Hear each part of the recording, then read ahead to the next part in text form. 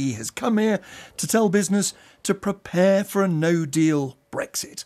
Why, Liam Fox? Well, we're not telling them to prepare for, we're telling them to prepare in case of. We know that the law in the United Kingdom says that on the 29th of March, the European treaties will cease to apply to the UK. So the only way in which we can stop that happening is to come to an agreement. Now, we believe that we will be able to come to an agreement. I think that there's a growing view that we should find an accommodation between the UK and the EU to make that happen. But in order to ensure that we get continuity of trade, it's essential that our trading partners understand that no deal is still a possibility. It is pretty extraordinary, isn't it, that the Prime Minister has said, and I quote, "It is overwhelmingly in the country's interests to avoid a no-deal Brexit." You come here on the international stage and you say to corporate leaders, we may be about to do something, voluntarily, something that we, the government, could stop us doing, that we have judged is overwhelmingly not in our interests. Well, let's go back a stage. We are acting on instructions of the British people to leave the European Union. We enacted as a Parliament Article 50. We produced the legislation that said, over the past 2.5 years, that we would leave the European Union on the 29th of March unless we came to an agreement. Now, the point is that Parliament can't come to an agreement as it stands on the mechanism for that leaving. Now, I happen to think that there's still plenty of room for Parliament to do so. I think the vote was very heavily defeated. A lot of Conservatives, the Democratic Unionists, who we rely on for our majority, were very annoyed about the Irish backstop. Why? Because on the surface, both governments want the same thing. We both want to avoid a hard border in Ireland. The problem was that the mechanism of doing so had the risk of keeping Britain in a customs union against our will. So you believe, even though it's not at all visible at the moment, that there could be a formula, there could be a deal, there could be a form of words, if you like, between Britain and the EU and the Irish government as well, that would convince colleagues of yours, hardline Brexiteers, I don't say that in a disparaging way, but people who feel passionately about it, that they could and should vote for Theresa May's deal? Well, let me tell you, number one, the Prime Minister is completely understanding of the strength of feeling on this issue. And there is not a sinew she will not strain to get an agreement, which is why she's talking to a range of parliamentarians, those outside the Irish government, the EU, to see if there is a way through this where we can find a means of reaching the objective by a different mechanism. Is there any hope that we'll see that before the Commons votes next Tuesday? I think I can't say for definite, and I think it's unlikely to see it that early, but it's important we put the work into trying to make it happen. But in effect, it would be a declaration, would it, from the Irish and the British government of things they've already said, that they don't, both sides, want to see a hard border. Now, even if you could agree that, there's a difficulty, isn't it, which the European Commission said yesterday, it is very likely that there will be a hard border, and it is their rules, not Irish law, it is EU law, that is crucial in the decision about whether there's a hard border or not. And we can find ways of dealing with those issues. I think there are ways in terms of the technology we have, cooperation we could have, mutual recognition, a whole range of ways in which we can deal with that. You and others like you have been saying this not just for months, for years. We've heard that technology will do it. So just well, briefly, it has to be not just the UK. So it's all very well for us wanting it, but we have to be able to persuade the Irish government, who, let's face it, are heading towards an election, that they would not in any way diminish the security of the Good Friday Agreement in doing so. That's what we want, to find accommodation with them over. Let's go back to what you're telling businesses here in Davos. Just a few days ago, the Chancellor of the Exchequer, he's going to be here as well, we're going to be talking to him on Friday morning, said to business on a phone call the government would not put up any obstacles to Parliament voting to block a no deal. You're saying something very different.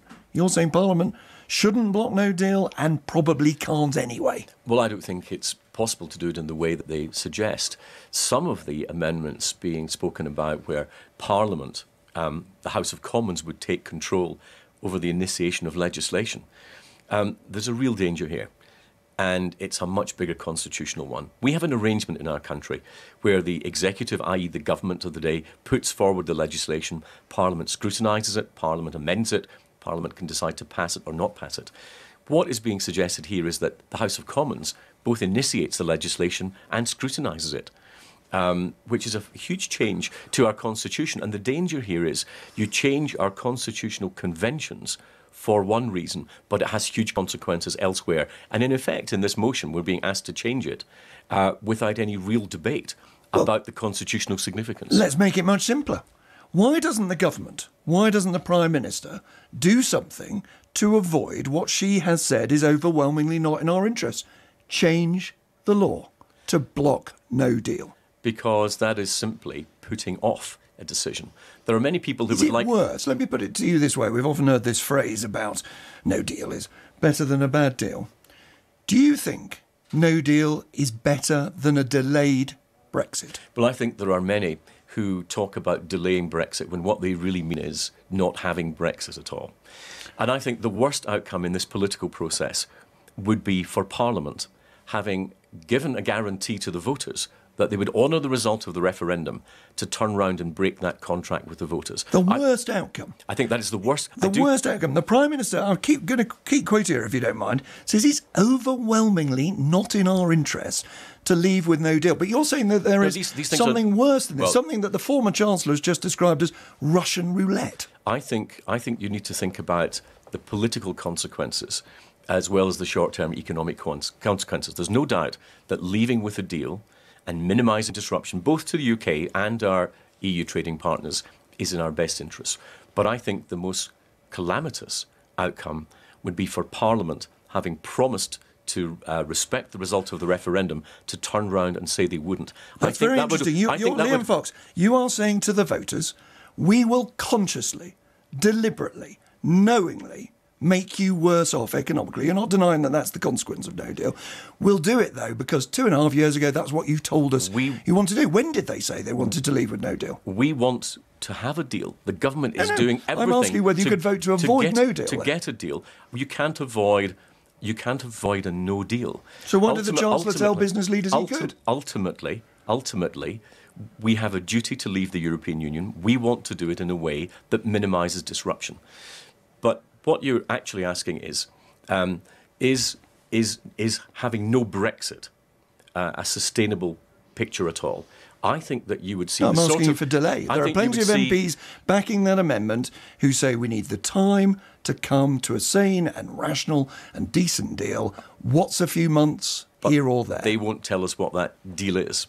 And let's face it, there are those who want to delay Brexit indefinitely. I think the most dangerous thing for Britain, politically, is for Brexit to be denied to the British people when they were specifically promised it by the Parliament. I think it would open up a gulf of trust between Parliament and the people that might be difficult to repair and with unknowable consequences. I want to move on to the talks that you're having here about future trade.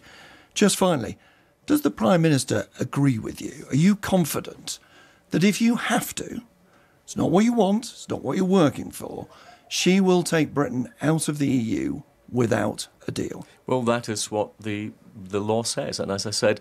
And that's what she's told you. Because there was an argument about it in Cabinet yesterday. Some people want to rule it out, people like you don't. So whose side is she on? Is she on your side? The Prime Minister's made it very clear that we will leave the European Union on the 29th of March unless we can achieve a deal. And I think that should be putting pressure on everybody, on both sides, to ensure that we can do that. It's in Britain's interests. It's in Europe's interests. I want to ask you about the talks that you're having here. You're meeting a string of people here to try and arrange future trade agreements.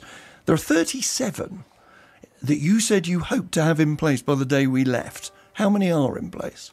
Well, we've just last Friday we agreed the Australia Mutual Recognition Agreement. We signed that. I signed the New Zealand one on Monday. We hope to sign Chile sometime this week. Interestingly, they're not free trade deals, though, are they? They're mutual recognition agreements. Yes, but they're all part of our trading arrangements. That's no free trade agreements. They're part of our continuity.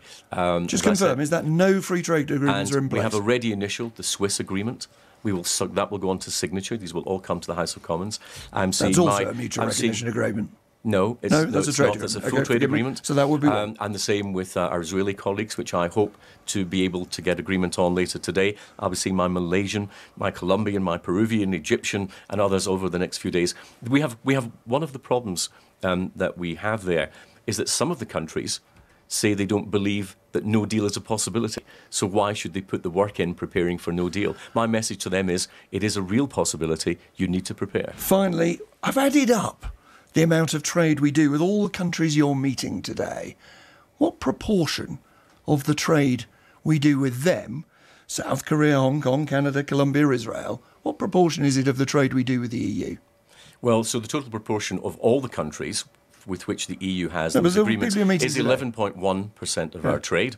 And our total trade with the European Union is about 43% of our total trade. The countries you're meeting today, it's about a tenth of the trade we do with the EU. No, so why 11% is not a tenth of 43? Why would any? Well, I can give you the figures if you like, but I won't do it now. It's 11.1. 23 billion are the countries you're meeting today. Total exports to the UK, total exports to the EU, 274 billion. ONS figures. Why would you voluntarily leave the largest free trade arrangement in the world with no deal? We don't want to leave with no deal. We want there to be an agreement, although, of course, technically, under the withdrawal agreement, we will leave and not be able to have a new free trade agreement with the European Union until after we've left. This has always been the sequencing that's been a problem for the UK. We would rather have had the two rolled together, but under the EU's rules, we cannot have a negotiation on a free trade agreement until we're outside the EU. Liam Fox, International Trade Secretary. Busy day for you in Davos. Thank you for joining us.